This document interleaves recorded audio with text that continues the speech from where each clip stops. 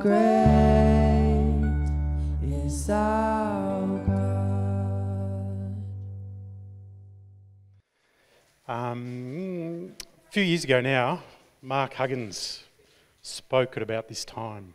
Not sure whether it was in communion or whether it was a message, but it was Palm Sunday, and he was talking about Jesus' triumphal entry into Jerusalem. And what he pointed out was that on that same day, at another gate for Jerusalem, there was a big Roman triumphal march. And you sort of start thinking about, did the people who were at the triumphal entry for Jesus and throwing their coats onto the ground, waving palm leaves and all the like — I was supposed to bring a rhubarb leaf so I could do that — were they at the right place? Were they actually thinking that they needed to be? They were waiting to sort of see the Roman super centurion type person come marching in on horses and all the armour and all the leather and all those sorts of things. But the answer is that Jesus knew he was in the right place at that time. And the people who were there on the day were there at the right time for where they were in life. Think about it, it's about 60 generations in 2,000 years. There's a fair chance that someone here is related to someone who was there 2,000 years ago. And today, I believe, we are here at the right place, at the right time, to be in the presence of God, to see Joe, to see Lydia, to be rejoicing with them in this confession of faith and love for Jesus Christ. It's something we're part of today. It may not make, in 2,000 years' time, it may not be in a book somewhere that someone is contemplating and talking about. But today, it's part of our story now. It's part of the story that we take forward. And today, you are meant to be here, to be considering the love and the resurrection of Jesus Christ in your own life. I know Rob's already got changed, but he wouldn't mind getting back in if someone today needs to make that call in their lives. John did that 11 years ago. 11 and a half years ago, John Randalls did that. In the moment, responded to a touch of the Holy Spirit.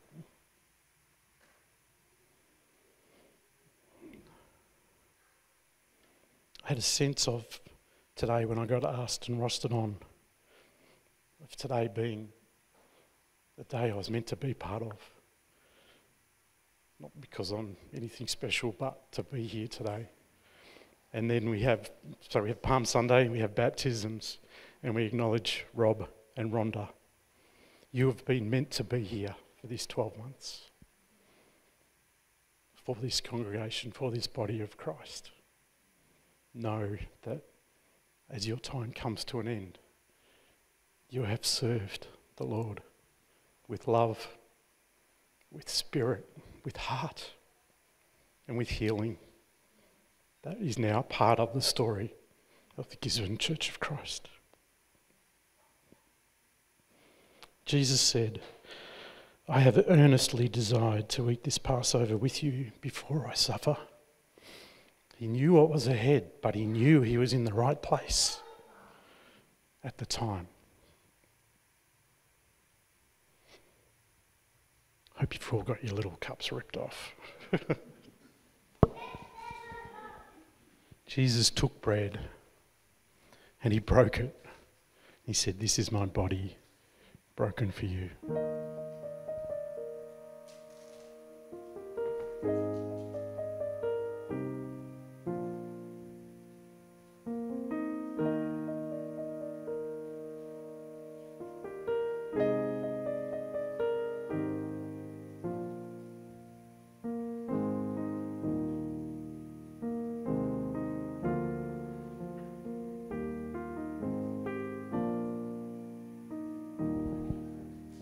And likewise the cup, after they had eaten, saying, "This cup that is poured out for you is the new covenant in my blood."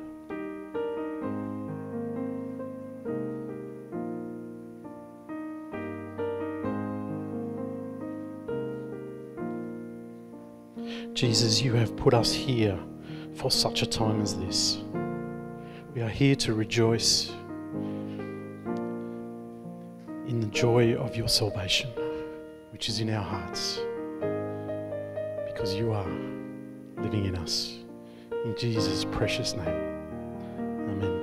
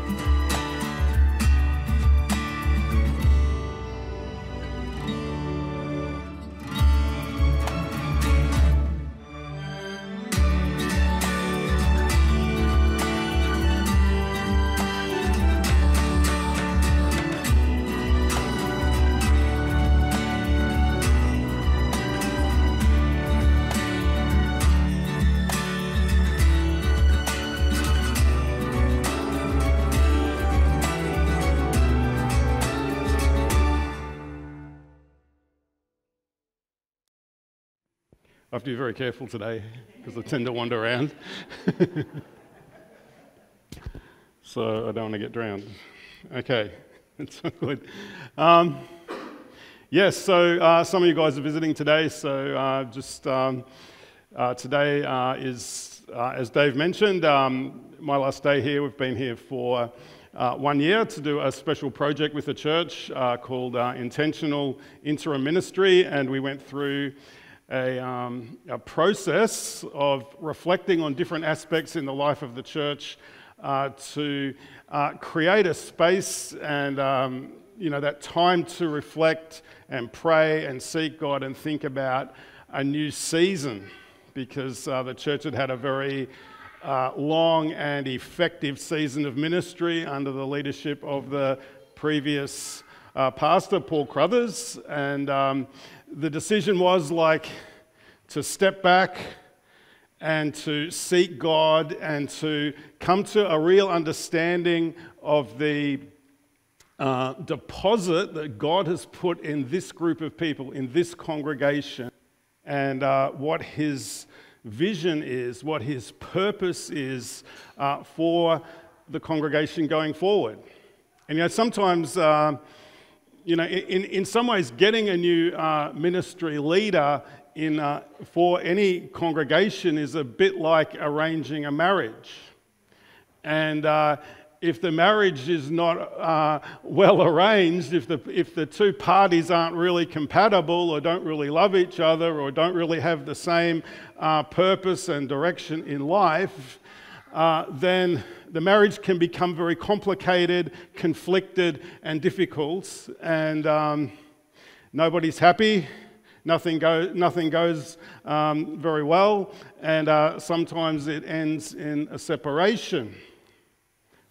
So, getting somebody to come in and join a congregation on its journey is a bit like that. There has to be some compatibility. There has to be some sense of synergy between the two parties. There has to be some kind of joint vision, joint understanding of ministry. There has to be some understanding of where the church is going, and if the gifting of that person and their skills and capacity actually are a good fit for the journey that the congregation is on. Otherwise, you can have like somebody coming in and imposing something on the church that doesn't fit, or the church trying to impose something on the new ministry leader that doesn't fit them. And there can be a whole confusion of expectations that would just lead to frustration and sadness and conflict. So the decision of Gisborne Church of Christ about a year ago was to embark on this process that would attempt to find out what was actually in the heart of the people in the church and what God was saying about that, and how he would want to leverage that for a new season. And so this has been the project that we've done, slightly complicated by COVID and Zoom and Facebook and all that kind of stuff, which has complicated everything on the planet in the last few years. But nonetheless, there's been considerable diligence by a group of people that was selected by the congregation to sort of facilitate this work, which we call the transition team, chosen by you guys as respected leaders, future-focused, and people that you trusted to navigate this process. And through this process, we had interaction with everybody who wanted to be part of it, different groups and surveys and processes to try to really understand where the church was at, and also just to understand some of the challenges that not only this church, but churches in general are facing in 21st century Western culture. We all know the shifts that are going on, and asking some questions about how can we be effective in mission, in reaching people for Jesus, seeing people, go through the waters of baptism and have living faith in Jesus Christ. How can we connect with people in the community in the 2020s, the 2030s, the 2040s? What's going to happen? What's our culture going to be like going forward? So reflecting on some of these questions and what are the actual characteristics that help a congregation to grow, not to be stagnated, not to be just going through the motions and doing what it's always done, but not saying that you guys have, but actually engaging with the moment and thinking about the future, praying into the future and seeing what God has next. So it's been an interesting, exciting year. It's been really a blessing to get to know so many of you. Some very well because we've been in the transition team and the oversight and so forth, and staff, and others maybe not so well, but just appreciate the kindness and the welcome and the fellowship and different friendships that have been developed, which is great. But all good things come to an end. And God is always, God is a God of change. If you don't like change, it's going to be challenging to be a disciple of Jesus or to be involved in ministry, because God is about changing and adapting our lives individually and corporately to what He is doing in the moment and preparing us for the future. So who absolutely loves change? Yeah, okay. I see 3 hands, I think. Okay. Who hates change? Yeah, okay, about 3 as well. So everyone else is okay with change, not really either way. All right. Yeah, okay. All right, so interesting that Lydia brought that scripture to us this morning from Hebrews chapter 6, because that was exactly the same scripture that I wanted to share with you guys from briefly this morning, which is Hebrews chapter 6, verses 11 and 12, says, "We desire that each one of you show the same diligence to the full assurance of hope unto the end." Verse 12, "that you do not become sluggish, but imitate those who through faith and patience inherit the promises." So I want to just talk very briefly this morning about inheriting promises. Who knows that God makes promises? And He's a promise keeper. He's a covenant keeper. And promises of God are made to be inherited, to be received, to transform us, to transform our families, our community, our work, our life. And there's a phrase here, do not become sluggish, but imitate those who through faith and patience inherit the promise. So there's an inference here that if you become sluggish, you may not inherit what God has promised. How many know that God has promised millions and millions of things through the centuries that have never been inherited because people haven't engaged with him by faith? So this word sluggish means to be slow, lazy, apathetic. Sounds so Australian, doesn't it? She'll be right, mate. It's all going to work out. God's got it. Who thinks like that? Who brings that Aussie cultural view into their spirituality and says, she'll be right, mate. God's got it. Whoever thinks like that? I've done that. Yeah, who's never done that? I mean, it's so ingrained in us, isn't it? Yet, some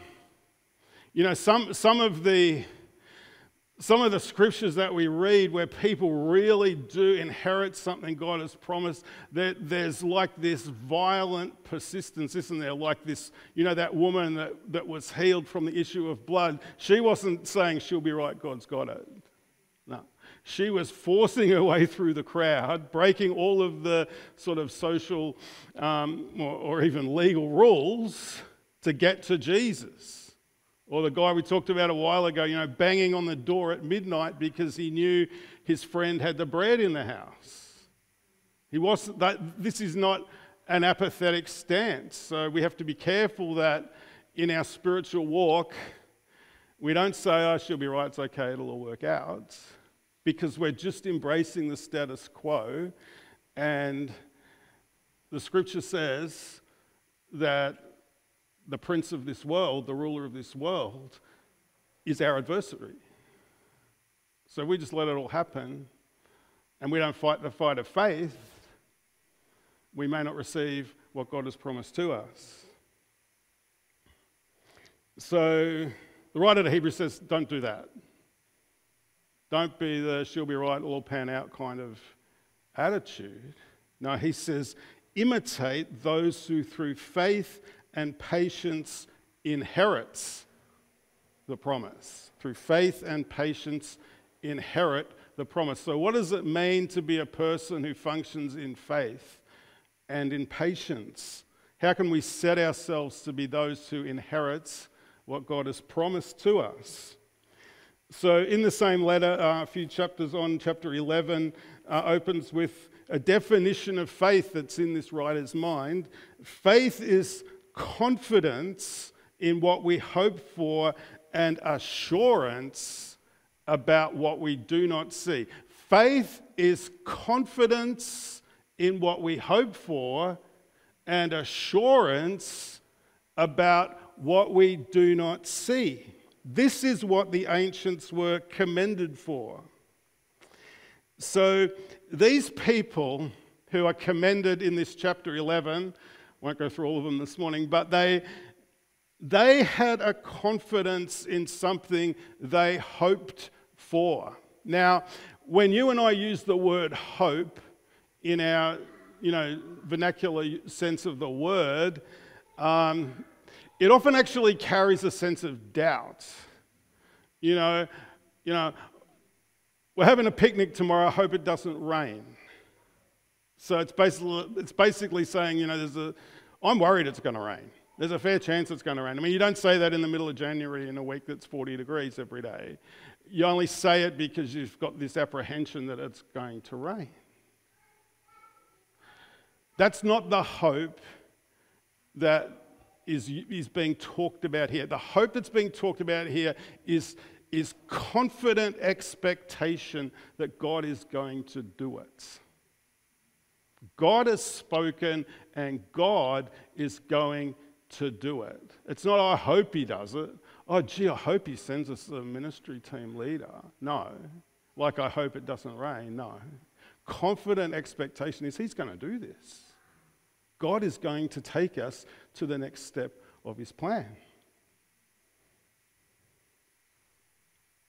and assurance about what we do not see.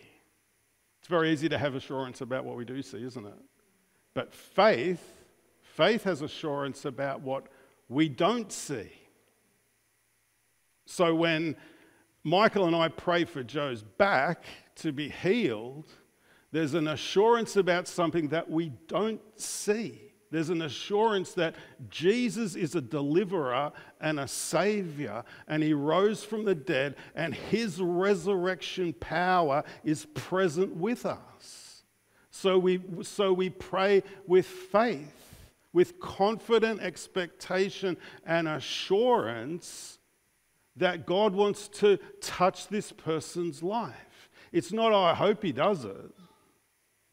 Be nice if he does. It's a confident assurance that God is going to do something good.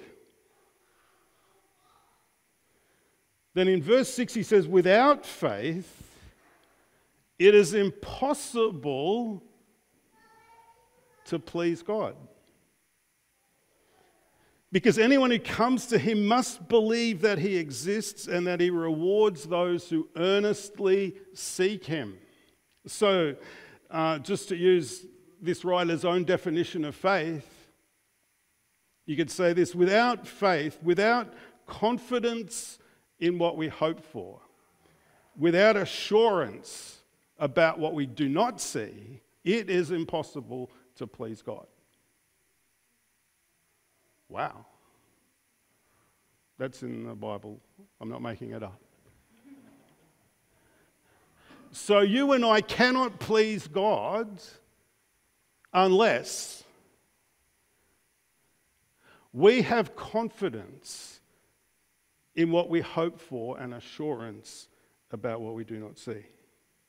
Because he says anyone who comes to him, anyone who comes to God must believe that he exists and that he rewards those who earnestly seek him. So here we have this idea of earnest seeking. This is not being lazy, disengaged, apathetic. This is about earnestly seeking something because we have this confidence and assurance that God's got it and he wants to release it. Because it seems like his kingdom only comes through prayer and faith and proclamation about his goodness. Because God's kingdom is something that breaks into our circumstances. And if we have this she'll be right made idea of the world that everything is God's will, we miss the whole point of Jesus coming when he said, he introduced this idea really that God's kingdom is accessible. It's so close you can touch it. But he said we need to pray that his kingdom come and his will be done, not assume it's because we're in the world that he created, but that we handed over to another ruler. So he talks in chapter 11 about all these heroes of faith: Abel, Enoch, Noah, Abraham, Isaac, Jacob, Sarah. And he says, what more shall I say? For the time would fail me to tell of Gideon and Barak and Samuel and Jephthah, also of Samuel and David and the prophets, who through faith, through confidence in what they hoped for, and assurance in what they could not see, subdued kingdoms, worked righteousness, obtained promises, stopped the mouths of lions, quenched the violence of fire, and so on. So all of these heroes of faith operated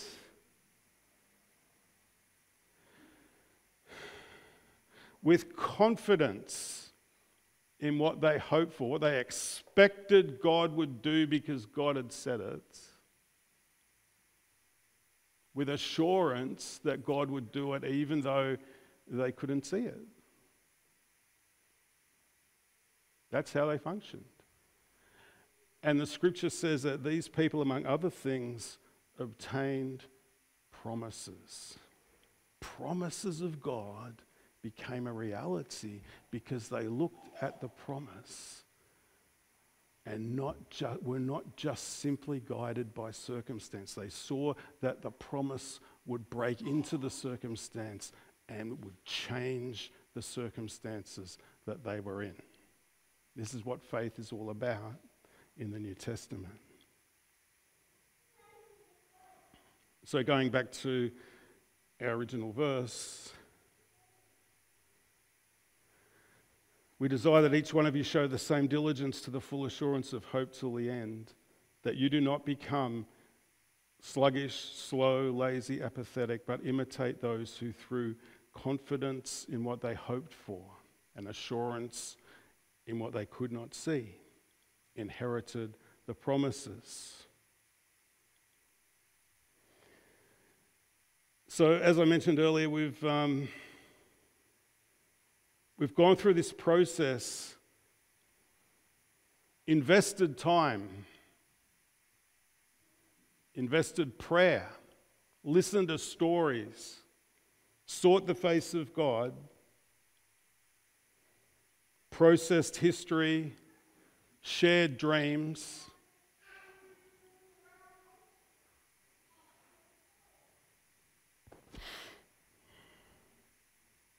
discussed stuff, weighed stuff, thought about stuff, argued about stuff, wrestled about stuff. To say, God, what are you saying in this moment about this congregation, with these people, with this history, about what you want to do? And to be honest, it took an adjustment for some people to be comfortable. Maybe that was you. Weren't really comfortable with the idea of devoting a year to seek God about the next season. You know, why don't we just get on with this? Why don't we just hire someone as a replacement minister and just continue on, which we could have done. But the chosen plan was to create this space of reflection. And what's emerged from this space of reflection is clarity about a whole lot of things. And you know, different seasons often require different kinds of leadership, which is absolutely no reflection on previous leadership. It's just like different seasons need different approaches. Israel needed Moses to lead them through the promised land, but they needed Joshua to lead them through the wilderness, but they needed Joshua to take them into the promised land and conquer it. That was no reflection on Moses. It was just the fact that somebody different was needed. They needed a warrior king like David for a season, but later on they needed a king who would establish peace like Solomon. Different season.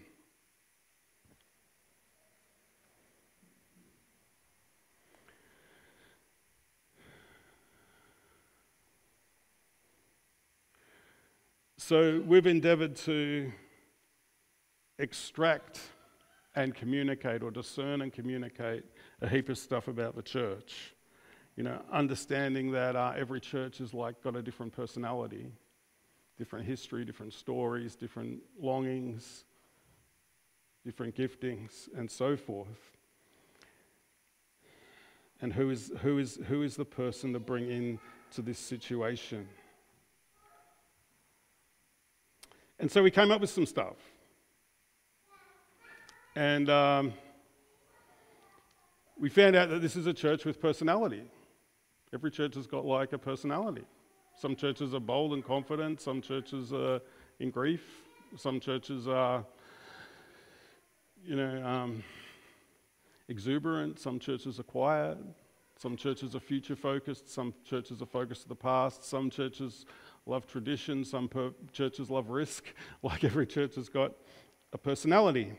And we found, and we identified, and through all of the surveys that we did with you guys and all the conversations, we came up with these values of that this is a church that values these things. So this is like the DNA of the church. It values connection with people, encounter with God, inclusion, permission giving, allowing everyone to be involved and have input into the life of the church. Values impact, touching this community and beyond. And it values flexibility, willing to change and adapt to the moment. We also found it's a church with purpose. And the statement that emerged, and it's a challenge to describe a sense of purpose in a limited number of words. But the things that really emerged from this was that Gisborne Church of Christ is a people pursuing or chasing after encounter with God and relationship with others. To come into this place or wherever people meet and actually encounter God. Be touched by his presence, allow him to change and transform and move, but not to do it as sort of an exclusive club, but to do it in a way that's seeking to impact others and bring other people in to be part of the story. We also discovered it's a church with vision, a church with a desire to engage in a season of transformational growth, not just to go through the same old, but to say, hey, we're ready to grow. That means change, by the way. Transformation is a big word for change, but yeah. Transformational growth, building on the existing strengths embedded in our DNA and experimenting with ways of interacting, influencing, impacting our changing culture and exploring opportunities for deeper encounters with God. We also found out that it's a church with a plan. What to do in the next season. And hoping that, incoming leadership will introduce fresh ideas, particularly in 4 areas of developing a collaborative, team-based leadership, increasing small group participation, increasing emphasis on Holy Spirit encounter, and looking at adaptive, creative community outreach. These were the 4 things that really surfaced. Seeking a leader who would help facilitate those next steps. So we've got all of this obviously documented. It's available on the website. And there was a message explaining it all on October 17th called Right Division. And if you want to dig into that, the information's all there. But in that message back in October, you may remember I drew on Habakkuk chapter 2 verse 3, which says this: the revelation awaits an appointed time. It speaks of the end and will not prove false. Though it lingers, wait for it. It will certainly come and will not delay. So this kind of vision, we talk about vision is looking ahead, looking into the future, is not necessarily the result of a literal vision that God gives at times, but it's like a collective understanding of what God is wanting to do in the future. So it's a result of hearing from him in some way. Creates a mental picture that we can buy into. Say, hey, this is where we're going. This is our vision. This is our purpose. This is where we're going. In the Old Testament, that might just come through one prophet proclaiming it. But in the New Testament, we understand God's vision for a church as a community with this collective listening, which we've been involved in. Because we know the Spirit of God is resident in every member of the body. He's got something to say to everyone and through everyone. In that way, he can bring agreement around his purpose and his vision. He also uses the prophetic or special gifts to sharpen that. So we have like a collective listening, but also God speaking through individuals to bring focus and sharpening to what he's saying. That people can go, yeah, that makes sense. That's what God's saying. I feel that. as well. He uses leadership gifts to bring shape and direction. Because we can say, oh yeah, that's a great idea, but I've got no idea how to do it. But certain people are gifted with that kind of, apostolic, directive, leadership kind of input that can help shape collective vision into actual purpose and cause things to happen. He uses creative gifts too, doesn't he, to help us with our communication. Even things like coats at the door, it just makes you think, doesn't it? Just a creative way. So this verse reminds us that God-given vision is not false. But the revelation waits for an appointed time. It speaks of the end and will not prove false. Though it linger, wait for it. It will certainly come and will not delay. So God's vision is not false, it's not delayed, it is for an appointed time, and the time it's appointed for is His time.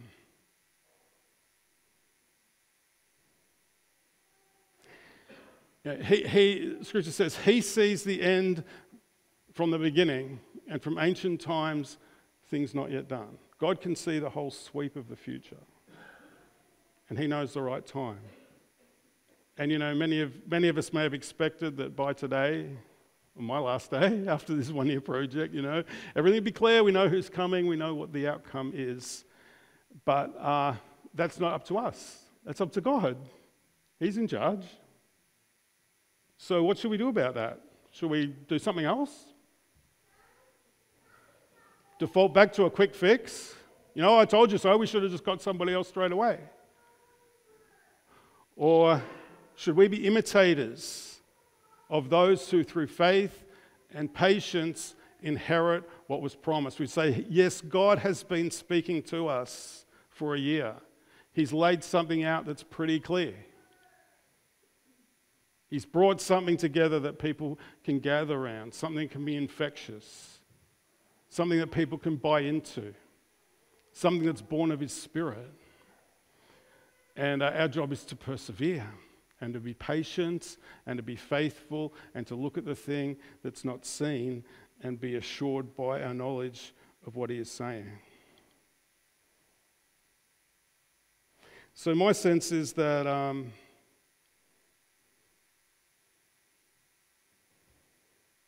God wants to do something special, really special in this church, in this time.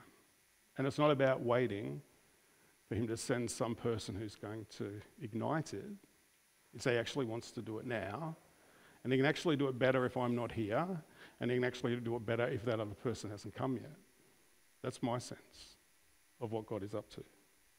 And I don't know how long that is, but I think that you guys are in for an exciting time.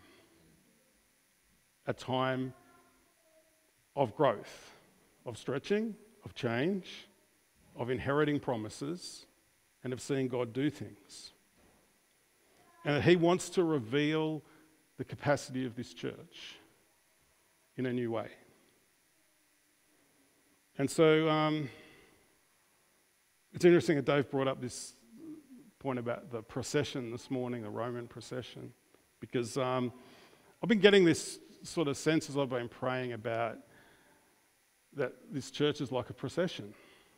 And that says in 2 Corinthians that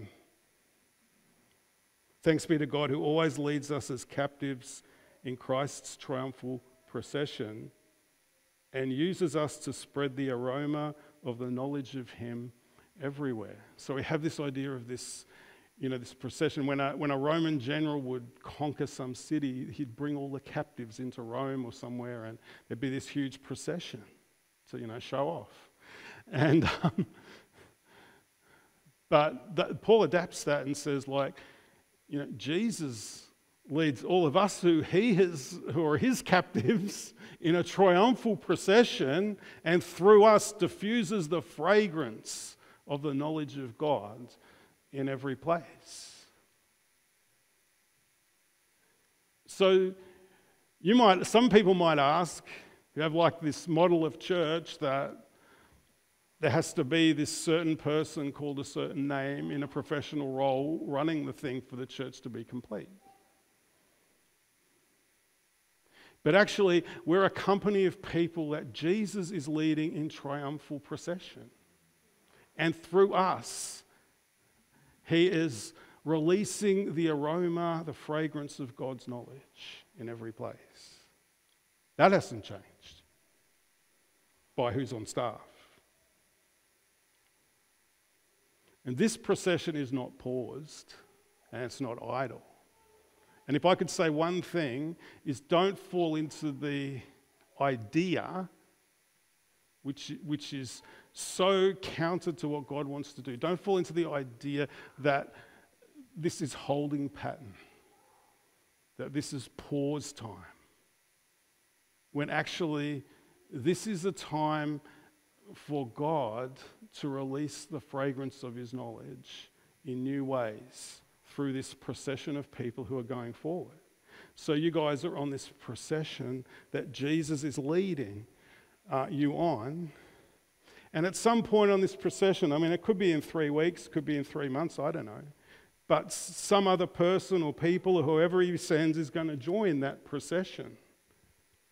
But the procession's not standing at a red light until that happens. And frankly, this congregation is blessed with so much leadership ability and so much giftedness. I mean, it's amazing. And, you know, it speaks volumes to the way that this church has developed in the past. So I think you're in for a super exciting time. The oversight have put a plan in place with Jude and Michael fulfilling some of the roles or some of the responsibilities of this future ministry team leader role. And they're so obviously gifted and in their zone for the things that they're going to be doing. But more than this, so praise God for them stepping up, hey. But more than this, God has a plan in place. God's got a plan in place now. God's not saying, oh, well, you know, I've got my plan and I'll just put it there until they find this person and then we'll activate the plan. God's plan is activation now, continual activation.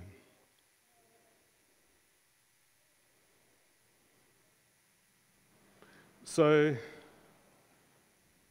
just a couple of things to think about as we finish up here. But what is your part to play in this next step? Someone might come and ask you to do something. It might be to help in some way contribute to what happens here on Sunday. It might be to help contribute what happens in homes, you know, in small groups. It might be to help contribute with administration, with leadership, with grass cutting, with setting up communion, whatever it is.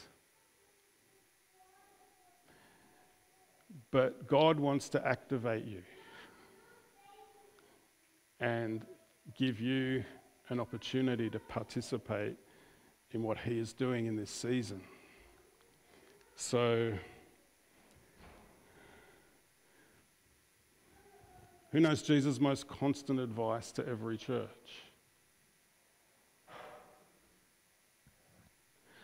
He who has an ear to hear, let him hear what the Spirit is saying to the churches. Yeah? So, listen. Listen to God. Listen to people who are entrusted with different responsibilities. Listen for opportunity. Listen for the chance to be activated in new ways in your life and for this community to grow. And embrace the promise that God has given. What you guys have invested in for this year is for an appointed time. It isn't false. It's not delayed. It will come to pass. So just be imitators of those who through faith and patience inherit the promise. Amen. God bless you guys. It's been great sharing with you. And how about we just pray? We'll finish. Father, we just thank you for, Lord, everything that you have done in the last year. And we thank you, Lord, that you have called us, every one of us, to be part of this procession wherever you take us in the world, this procession of triumph. And Lord, we thank you that in this congregation at this time, Lord, there's a new step, and it's an exciting new step. It's a step of activation. Lord, it's a step of new experiences. It's a step of change, but it's a step in which your Holy Spirit is reigning over everything, where Jesus, you are leading, and your purpose is completely in place. And Lord, I just thank you for the great things that are going to emerge in the months and years ahead in Gisborne Church of Christ, and just pray your blessing in every way in Jesus' name. Amen. Bless you guys.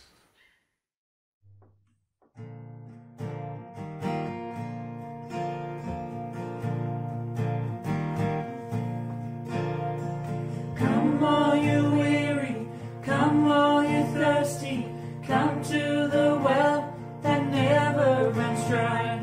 Drink of the water, come and thirst no more.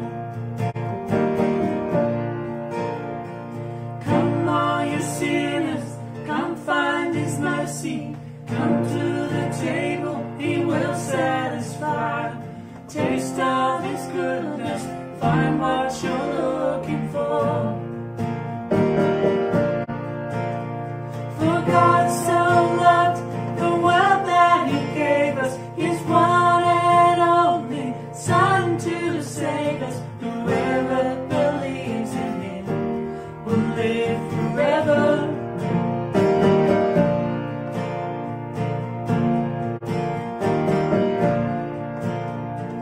Bring all your failures, bring your addictions, come lay them down at the foot of the cross.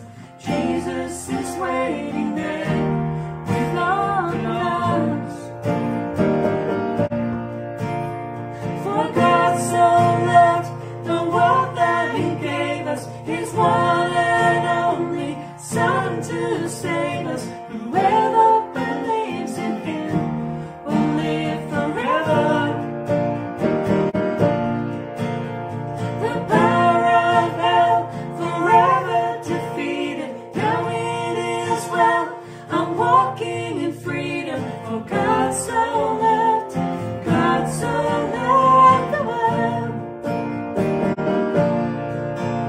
Praise God, from whom all blessings flow. Praise Him,